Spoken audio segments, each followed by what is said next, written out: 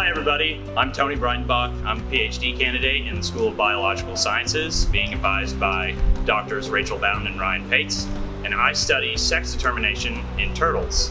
The reason why I think this is so interesting is because many species of turtles, some other species of reptiles, and even some species of fish have something called temperature-dependent sex determination, which just means while they're developing as embryos, the environmental temperature is actually what determines whether those individuals develop as males or females.